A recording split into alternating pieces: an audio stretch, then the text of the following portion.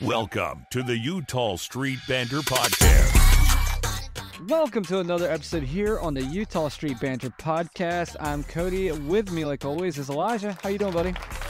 I was doing good before I had to come here and talk about this. You know, I was thinking about it, and we were at the game Tuesday, and it did not go the way we wanted it to. Very quiet car ride. And then Wednesday, I watched the game, and I've tried my best not to think about it since then. I will say that I know for the past couple of episodes, I've not been wearing my Orioles gear, but most of the people on my campus, they actually don't recognize me that much without a hat on, because I'm always wearing hats. That's something me, Cody, my dad, we always wear hats. Well, it's been tough because about 95% of my hats are Orioles hats, and I have refused to put a piece of Orioles gear on since Wednesday. I've been rocking my Cowboys hat ever since. Yeah, big win on Monday Morning Football. Yeah. Yeah, you're right. Yeah, you're right. Yeah, it's been real sad. It's been really sad. Yeah, I've been watching some of the other playoff games, and it doesn't feel like baseball because like they actually hit the ball. It's weird. You know what it feels like? You know, like the day after Christmas. Like yes. Nobody wears a Christmas shirt the day after Christmas, and you can't watch Santa Claus or Elf. You can't watch Elf the day after Christmas. You know, it's over. You know, that's kind of how this feels right now. But yeah, just in case you were living under a brick, we lost the first two games of the series. I mean, the game we were at, it's funny because normally I have a whole sheet of the box scores and stuff, and I didn't even bring it up. It's not even my computer right now. I can sum it up for us. They scored and we didn't. We didn't. Corbin Burns did amazing. So this is actually conversations that happened between me and Cody. Basically the only conversation were like before the seventh inning, because those of you that don't know Cody, once it starts getting rough, he kind of doesn't talk that much. So basically after that, there was no talking going on from him. But it was at the beginning of the game, Corbin was doing great. I was like, well, just give him a blank contract, whatever he wants. Give him the blank check, the checkbook, throw it all at him. Give him the whole. He can have the warehouse. Give it all to him. Yeah. And then by about the eighth, ninth inning, I was like, well, if I had to guess, this solidifies Corbin Burns will not be an Oriole next year. So I mean, he did amazing for us though. And between the two games, it was one of those things where obviously pitching wasn't really much of an issue for us. No. And I like your This Week in Baseball. We have a segment and it's called This Week in Baseball, where we go over what happened. That's not Orioles related, and pretty much right now that's everything baseball related. Yeah. But I like that you put we should all become Royals fans. For Only a for series. a series. Yeah. No, like earlier today when I was at dinner, I was in the dining hall and I walked by someone I know, and so I'm a part of a spike ball club here on my school, and he comes. I was asking him if he was coming. He said no. I was like, oh, why? And that's why he's a Yankees fan. So he said that he was actually having a watch party for the game, and I'm sure he felt sorry for me because I just got so sad after he said that. I was like, oh yeah. Yeah, that's still out there. I was like, well, I'm sorry to hope you know that I am rooting against you. He's like, I understood that. And then he's like, I'm really sorry though. I was like, yeah, it's just, I don't even know what to do. I hate the Royals with every bone in my body at this point. More than I already do. They ruined my childhood in 2014, and then here they are. And you know what? If they could do what they did in 2014 and make it to the World Series, though, I'd be okay with that. Yeah, I'd be perfectly fine with that. I mean, I hate to say it, but there's a lot of people on that team I like. I love Bobby Witt. Like, what's there not to like?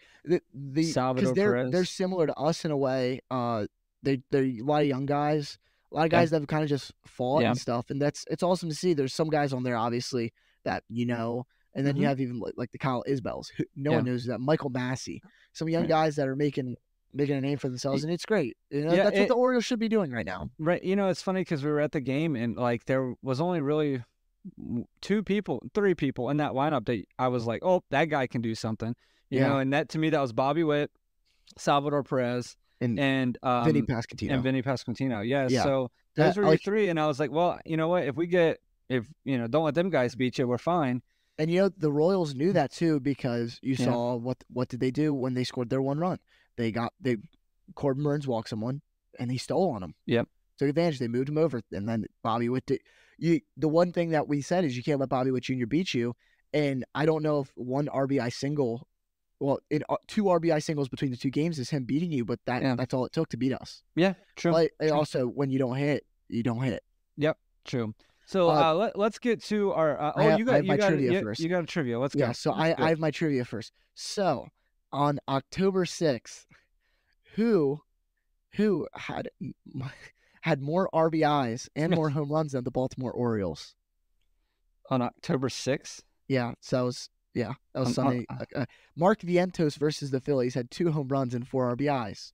That's really? more. He had more home runs than the Orioles scored runs. So I just thought that's crazy. That's crazy. Yeah, I just thought that was interesting. He kind of beat up the Phillies. Obviously, I watched the Phillies Mets game the other day. That was a great game. What else can you? That's what postseason baseball should be, back and forth and stuff. Love the emotion. I'm close to a lot of Phillies fans here, so I kind of hear their misery and their loss and stuff like that. But I root for the people. I root for my friends as fans, but I root against the city of Philadelphia. I really like this Mets team.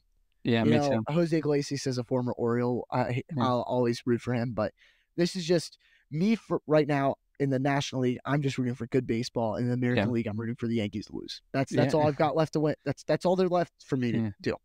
Yeah, I mean, to be honest, if the Yankees lose, I really don't care who wins the World Series on the American side. I fully on the American League Guardians. Side, I want the top. I like the Guardians, and the Royals beat us, but other than that, I'm fine with them. I really like this Tigers team. I don't know why. There's just something about them. They're good. Yeah. Getting to our takeaways from the postseason. I'll do one, and if you want to do one, so we got 3 of them. Yep. So the first one I got is that young talent that young talent that's good during the regular season doesn't always translate to the playoffs. Yeah. So that's sort of what it seemed to be, right?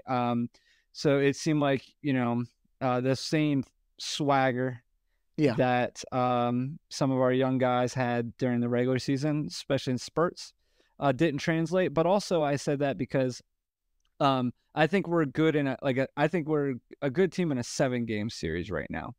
But must win series, like a 3-gamer, it just, I don't know. It just doesn't seem like we had much of a chance. So, like, we were at the game and we were down by 1 run, and it felt like we were down by 10. You know, it just seemed like each player was playing, each Oriole was playing individual baseball, not team baseball, and you could see that because we kept hitting pop flies because everybody was trying to hit a home run, because they were all trying to be that guy, right? But just couldn't do it.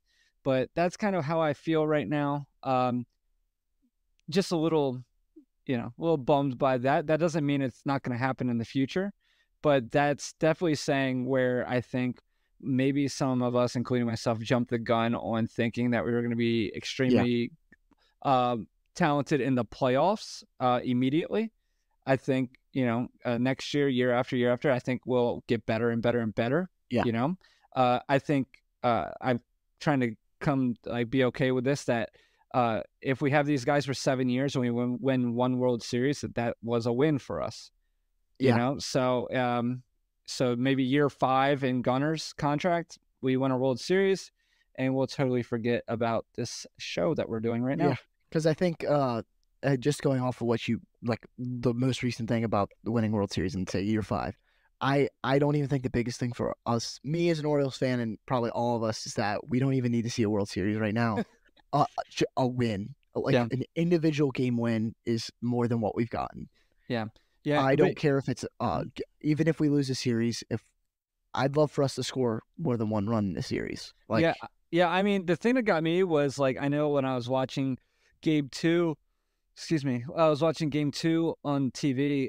They were like, talking about how powerful the Orioles have been, and Adley comes up and like, man, he could really do something. And he takes a strike right down the middle, and they were like so surprised we weren't hitting. And I'm sitting here going, except for Ben McDonald, because he's been there to see it. I was like, you other two haven't watched the Orioles.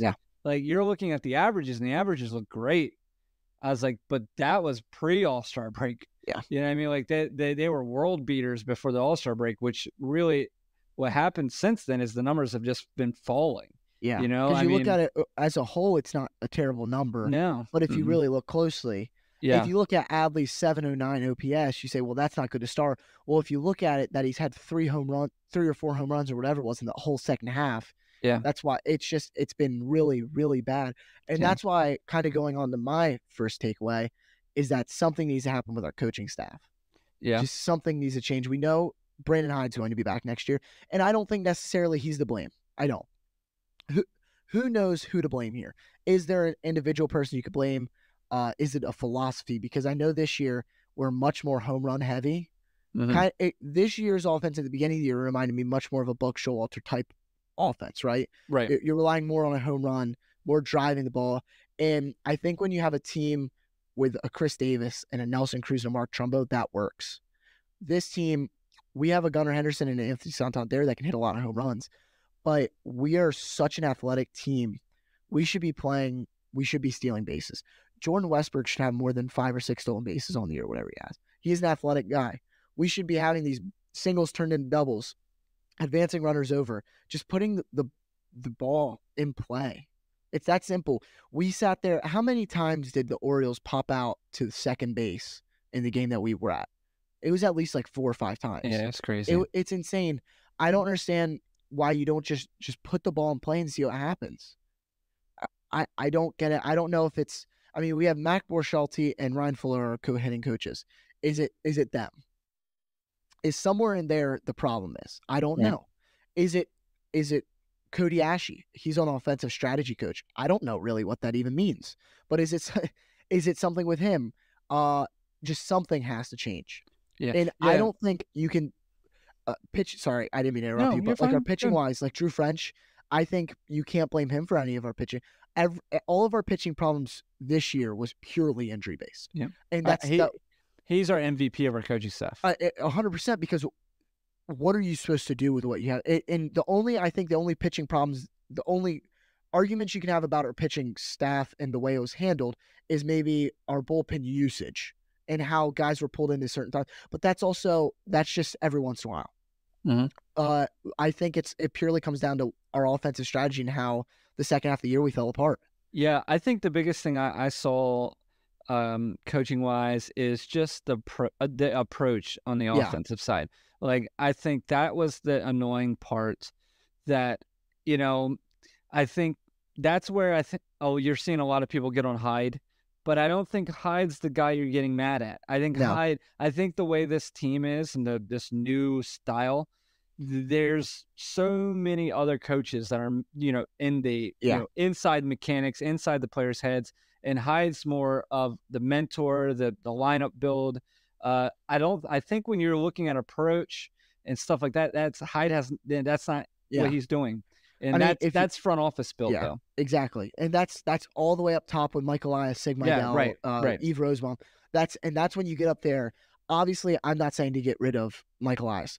I know I've had plenty of conversations with different people that throughout the year have gone completely differently, whether it's I love Michael Elias, I hate Michael Elias. I know all this podcast I said with Michael Elias, like in Michael Elias we trust.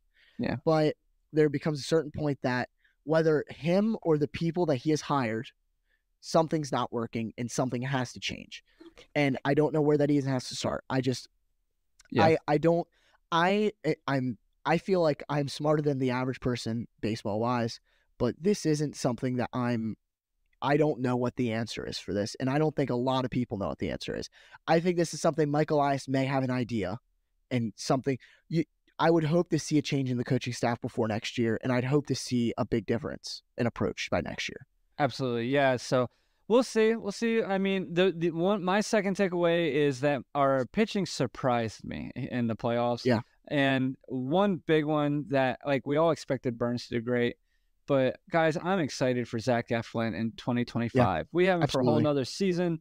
What a trade. That's probably the best trade probably in all of baseball, during the trade deadline. So it was one of those things where he comes out and he pitched just like Burns. I mean, they dominated, did great through strikes, so That was one of the biggest things. I thought if we lost, that's how we were going to lose. We were going to lose because of our pitching. No, 100%. Our bullpen, perfect. Well, yeah, good. You know what I mean? I mean, yet again, we gave up 2 runs in the second game. Yeah, I mean, what are you gonna do? 2 runs. That's the major league average for a game. I think is 4 or 5. That's nothing. Yeah, so that was the biggest thing. I mean, if there's anything to take away on the positive side, well, there's a couple, but the pitching was just immaculate. You know, so really happy. No, and like you said, I'm super excited for Eflin. I mean, if I had to guess, he's opening day starter next year, unless we re-sign Burns or sign some other pitcher, which I just highly doubt. Yeah, because I know we'll look forward in the future probably of our projected roster and stuff like that, closer to the beginning of spring training, which is way looking forward in the future. But I don't foresee us having probably a better pitcher than Eflin, because Kyle Bradish, who I would put above Eflin, isn't going to be healthy by opening day. No. So it's going to be interesting to see what he looks like. I'm really excited. Like you said, definitely best Orioles trade by far, and probably best pitching trade of the deadline. 100%. Absolutely. And then my next one, also kind of regarding next year, is what does Santander's future hold? Because he did not come through at all in many, many big moments. And I think throughout the offseason, Orioles fans are going to think of game 2, you had Cedric had the home run. Yeah. Right? And we're feeling good. And we have bases loaded, no outs. He swings at 3 straight balls and pops out. Yep. It's just, that's not what you've seen from him at all this season. Right. And I think that's him trying to do too much. And that also, that might be approach. And again, that might be coming from the coaching staff. Who knows?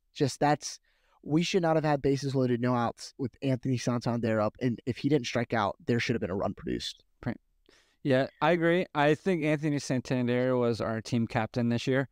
Yeah. And I think it would be great to keep him. Here's my only issue is the last time that we paid somebody after they had the best season of their career, we are still paying him. His name is Chris Davis.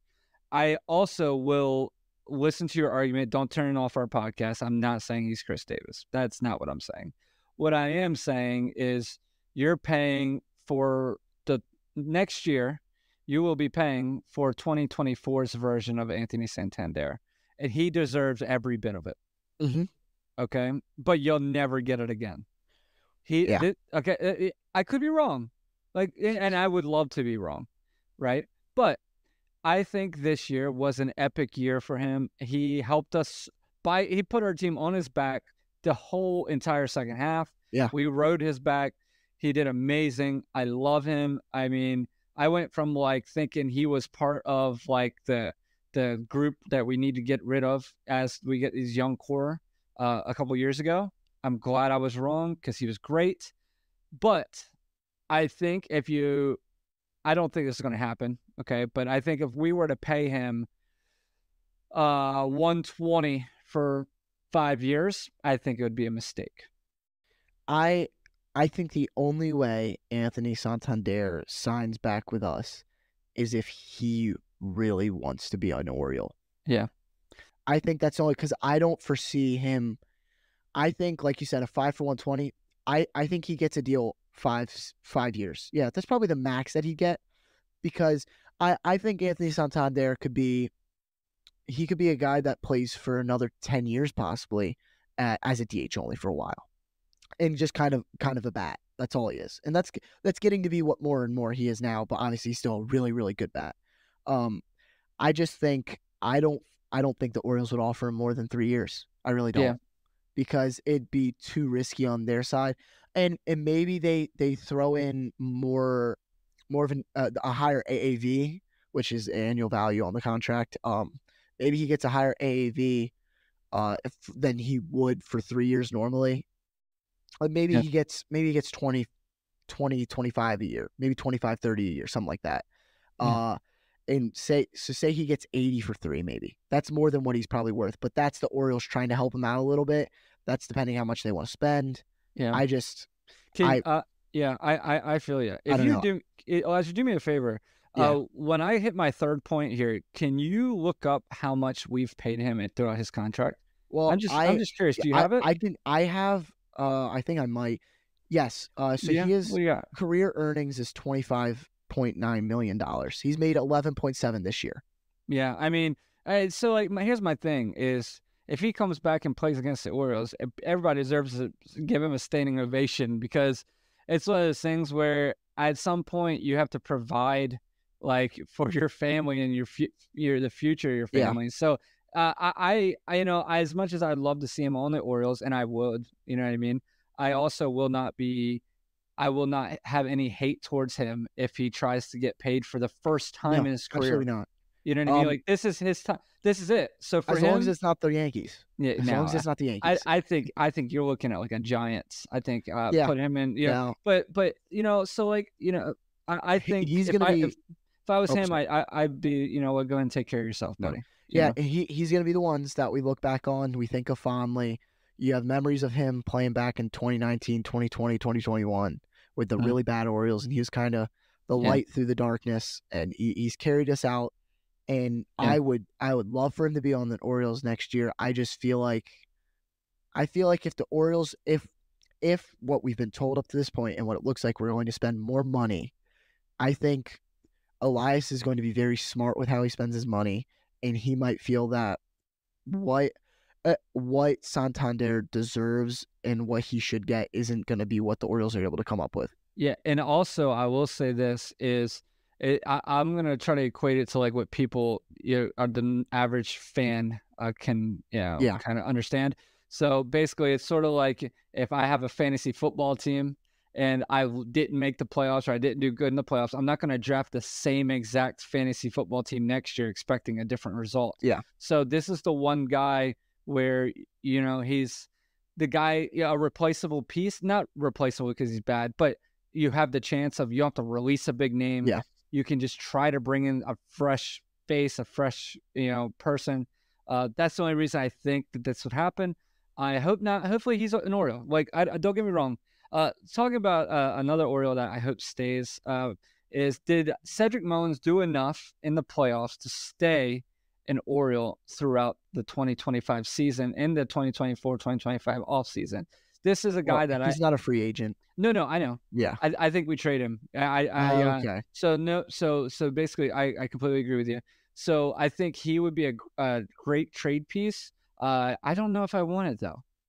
It's just because my man's the only person that did anything on our playoff roster. Yeah, it was like one of those things where he had a decent year. He's a great center fielder, above average center fielder in the field. At the plate, give or take. But go ahead, what? He had one of the better second halves of the Orioles. He had a great offensive second half, and I know for those of you who listened way back when, which I know there's not many of you that listened before this season started, but I did think he'd be traded before. Yeah. Like he was one of my early trade candidates because I just knew there's teams that wanted him, and we needed pitching. Like, I remember one of my very, very old mock-up trades was like a Jesus Luzardo Cedric Mullins swap.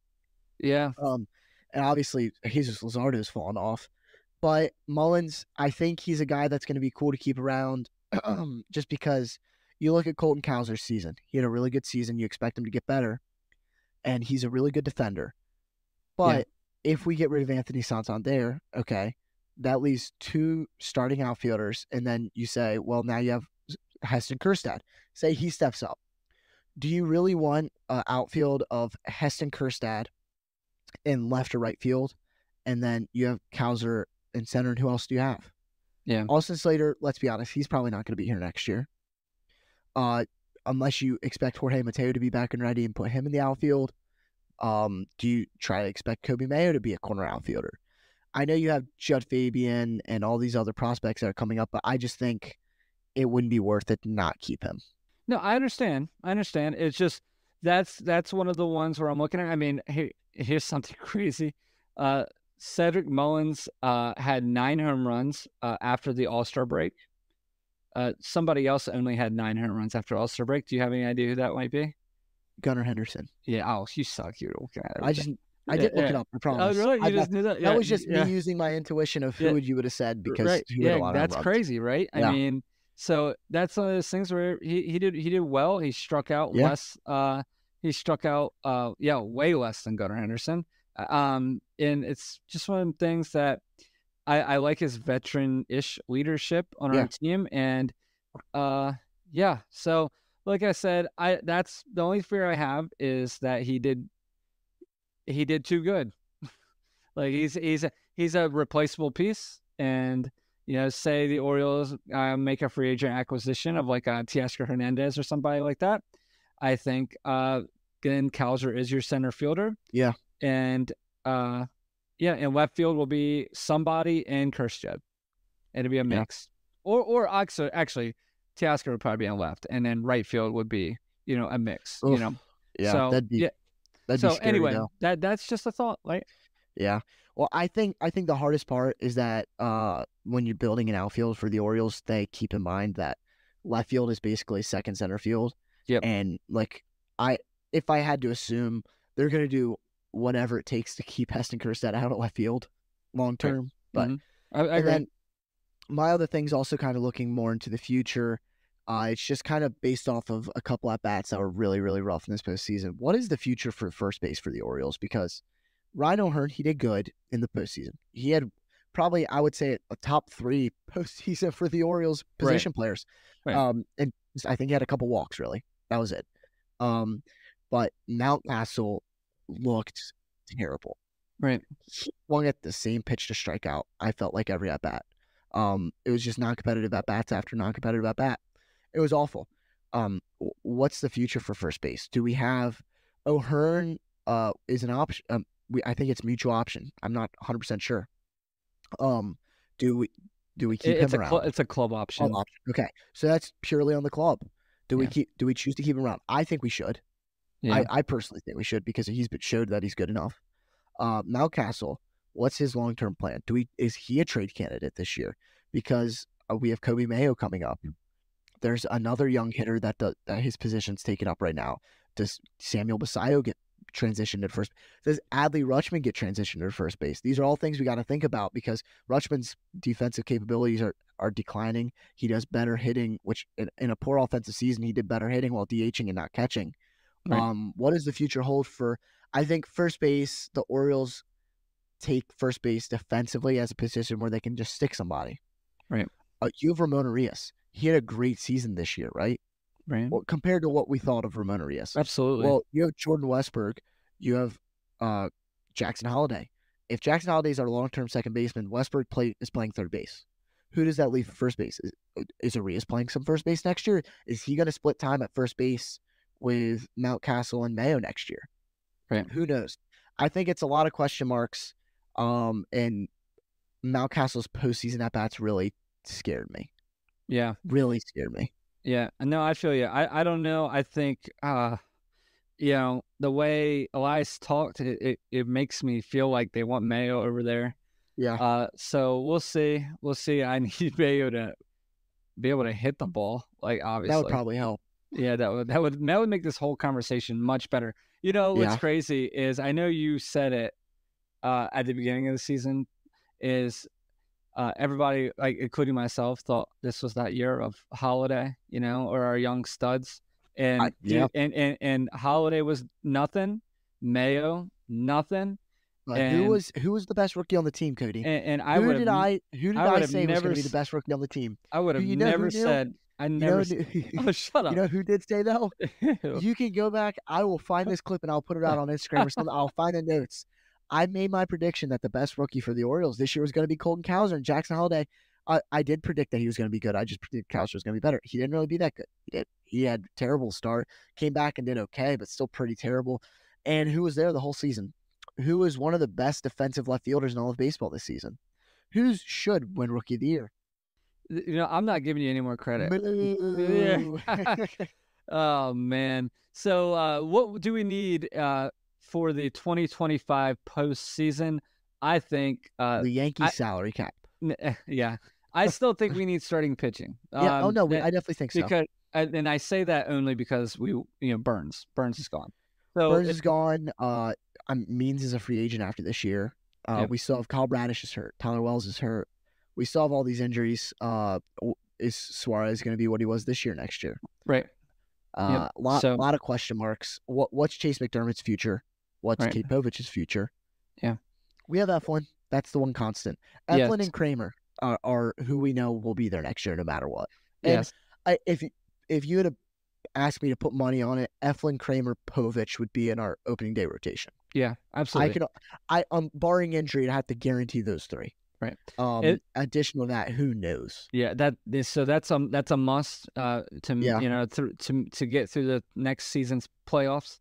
And then the other thing that I've learned that we need for the 2025 season is veteran leadership, but not just veteran leadership. Veteran leadership that has impact potential in our lineup. Absolutely. So I don't want some guy that's going to be off the bench that's been playing for 10 years.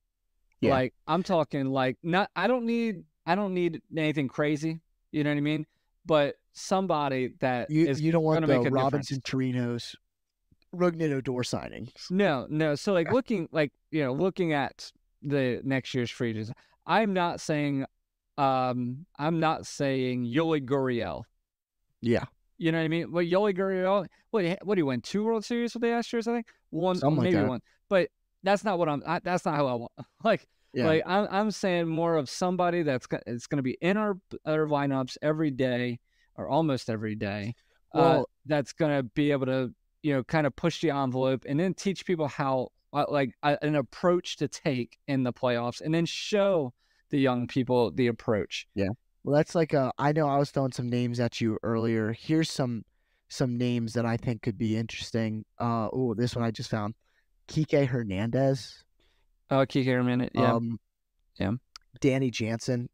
That's a catcher option that for some reason we needed. Tyler O'Neill of the Red Sox. He'd be an interesting look. Absolutely. And then the two that I'm most interested by, these two names. These are two that I find very realistic, and I would love to be on the Orioles. Now, it fills some problems we've been talking about. Christian Walker or JD Martinez. Yeah, I love the JD Martinez one because that's a guy that, is just, he's been there, done that, and one of the best hitters, one of the best hitting, player hitting coaches that is in the major leagues right now. But yeah, I mean, we'll get more into obviously our free agent predictions. But that's just what I think we really need. We really need absolutely a veteran leadership that can make an impact, right? But we're gonna not be Debbie Downers the whole year. So we'll be more happy next time. Yeah, coming into our off season, our Utah Street Banter off season, we're going to start going to our off season schedule, which is every other week. So make sure you stay with us. To kind of be able to tell when we're putting out, just make sure you follow us on our social medias. Remember, we're on Facebook, Twitter, or X, Facebook, X, Instagram. Obviously, we're on YouTube, but we post, information on our social media pages. So definitely, give us a follow, keep up with us, and I promise we're not going to make you relive the playoffs, in the next we just had to do our we had to do our due diligence on this podcast. And I would have to first imagine that this is probably the last we'll talk about the playoffs. We have some very interesting topics that we're going to be talking about coming up here, so it's going to be really cool. Yeah, I'm pretty excited. I mean, I know I've said it before, but one of the ones I'm excited for is your stadium reviews, because you've been to almost every stadium. And 26. Then we'll try to get your dad on here because he is a foodie that eats like a ton, and he may have eaten almost every item at Camden Yards at some point. Yes, he's at least been to every vendor.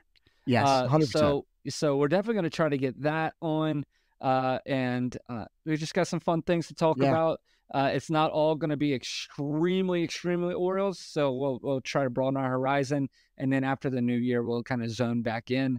But so make sure you give us a listen, give us a watch throughout this off season, because the only reason we do it is for people to interact and watch and give us a listen. So without you, there's really no reason to do it. But other than that, we can't thank you enough for joining us on another episode here on the Utah Street Banter podcast. And we hope to see you in a couple weeks. All right, guys. See you guys. Thank you.